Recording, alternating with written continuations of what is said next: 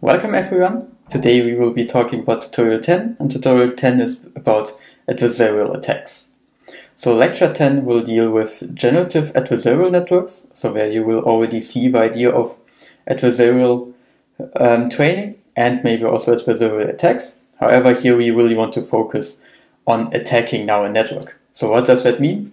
Well, we have seen now in the previous notebooks a lot of strong models that can do very well on classification tasks and regression tasks. And the question is how robust or how stable these models are. So we take usually a training set, right, and test it on a test set, and we see the performance. That's quite nice. But can we actually now construct images that are kind of fooling our network? And this is kind of the idea of adversarial attacks. So nothing else. Here, for example, a small example.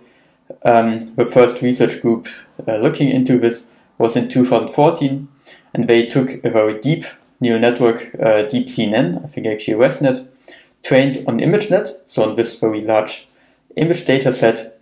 And if you take this panda, which is also from the data set, our model would have classified it as a panda with a confidence, so with a class probability of about 60%, so that's fairly good.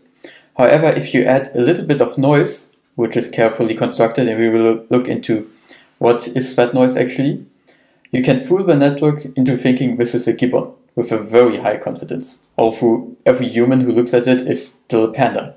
Right? As humans, we have troubles to actually distinguish these two images. For a network, they seem to be something completely else. This shows you already a danger and the issue of neural networks, because imagine you now want to apply a neural network in a serious application. For instance, autonomous driving. In autonomous driving, you have, for example, a camera on your car mounted, which looks in front, and you do semantic segmentation, meaning that you actually assign every pixel of the image a class, so that you get an idea of where pedestrians are, where cars are, and so on. So for instance, if you take here this image, a usual prediction could be something like this. However, if you add a little bit of noise, so a human would now have troubles to actually distinguish these two images, the prediction of a model is completely different. And the issue is if a car would not have any other devices like a LiDAR sensor to actually detect objects in front of it, you could fool a network like this, and the car would think there are no pedestrians in front of the road, so it can just drive. And that is quite a serious issue. Therefore, it is very important to actually be aware of adversarial attacks, what they can cause, and why we have them in our neural networks. And this is what we deal here in our small tutorial. So first, as usual, we can import our standard libraries, and we also have a few pre-trained models, or not really models here, and also a dataset that we download. So the first part we look at is how do we set up. So in general, the idea of this notebook is to show you how you can perform adversarial attacks and how easy it is to fool a network actually. Therefore, we will take here a very deep network which is already pre-trained on ImageNet, and we'll try to attack this network. So we will use here a ResNet 34, so already architecture you might have already seen. We just load it here from Torch Vision and set all of its parameters to false because we don't want to train it. And then prepare here a dataset. So the dataset we use here is a smaller version of ImageNet. So ImageNet usually has 1 million images. However, here we don't use 1 million images, we just scale it down to 5 images per class, which is then already enough to perform attacks on our dataset. And this is what we here provide you. To first start, we can look at what is the evaluation performance of the dataset or of a model. So what does that mean? We can just run now the whole dataset through our model and check actually what accuracy we get, just to ensure that we get a reasonable performance and we don't have already a bad network. We print here 2 scores, so the top 1 error means basically 1 minus the accuracy, which is then the accuracy would be 81% here, which is okay, but not perfect. However, if you imagine ImageNet has 1,000 classes, this is already a serious hard task. And if now our model always predicts the true label as the second highest class, it performs well, but the accuracy doesn't show that. This is why you usually also have a top 5 error, meaning that how often is the label actually not in the top 5 of the predictions of a model. And that is usually here, as you can see, around 4%. Note that this score is actually lower than on the real test set of ImageNet, because these images here have been sampled randomly from the training validation test set to also show you that we can fool a network on its own training data. We can also show some predictions so you get familiar with what is the data set and what are actually the classes we are looking at, which we perform down here. So we just take a small batch, run it through and show you some predictions.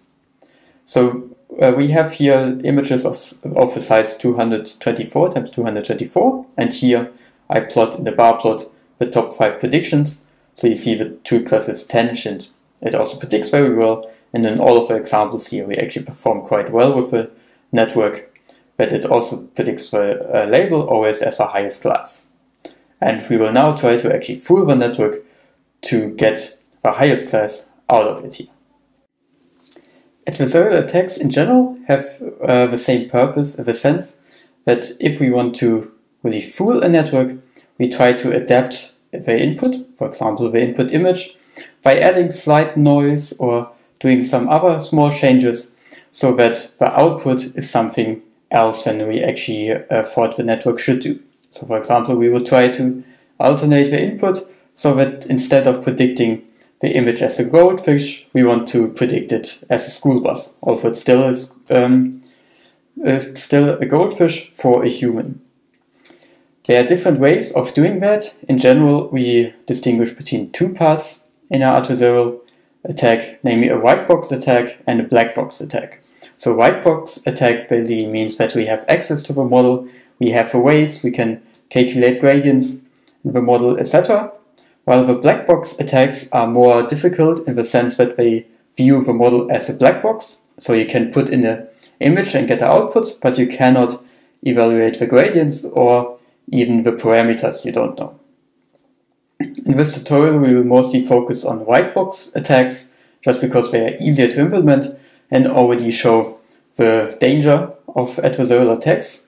In addition, actually GANs, so generative adversarial networks, that you see in lecture 10, can be also seen as adversarial white box attack on the discriminator. So the first method we look at is the fast gradient signed method. So this was already developed in 2014 and has a very simple idea. So we take an input image in, so any input image that we have, for example, for our dataset, run our model, and then instead of trying to minimize the loss for the correct label, we actually try to maximize the loss and calculate the gradients back to the image. So we basically get then gradients for the input image in the sense of how should I change it so that the prediction is not my label. As we don't want to change the whole image, because then even a human cannot recognize the original image, we do it actually by just slightly changing every pixel, meaning that we add some noise, here with a factor of epsilon, and just use the sign of the direction of the gradients. Meaning if we know, okay, for this pixel, actually if we increase the value, we would use our output probability for the true label. This is where we will then change the pixel value to. So this way we actually generate noise, which we add to the original image. The noise is usually so little that a human cannot detect it. However, we will actually manipulate then the output quite a lot. How we can do it, so implemented it's here. It's basically exactly the method as just described. You take an input image, predict the output, calculate the loss, and now try to maximize the loss and return it. We can just try it out on a few images and check actually what predictions we get. So the left one here is the original image, the right one is now the adversarial image, and this is the noise. We added, of course, with a much smaller factor, and you see that the predictions actually change a lot. So previously, all of the images were classified correctly, and now you see that actually none of the images have a true label in the top 5. Also, if we look at these two images, it's hard to even tell that there's a difference. This shows how we can actually fool a network with so little what the human cannot even see. We can also test the whole model, so on the whole data set. So I push now every image through the model, calculate the noise, add the noise, and check the adversarial accuracy. And there we will already see that the model is much worse, so that the attack is very effective actually. So if you remember previously we had a top 1 error of 19% and a top 5 error of 4%. Now we have a top 1 error of 93%, meaning that our accuracy went from 80% to less than 7%. And the top 5 error is also very high, meaning that with this simple noise, which is very small, so this epsilon of 0.02 means that we just changed one pixel value. So from 127 we go to 128. And this is already enough to fool the network so massively. That's quite surprising and shows that even this simple method can manipulate a network a lot.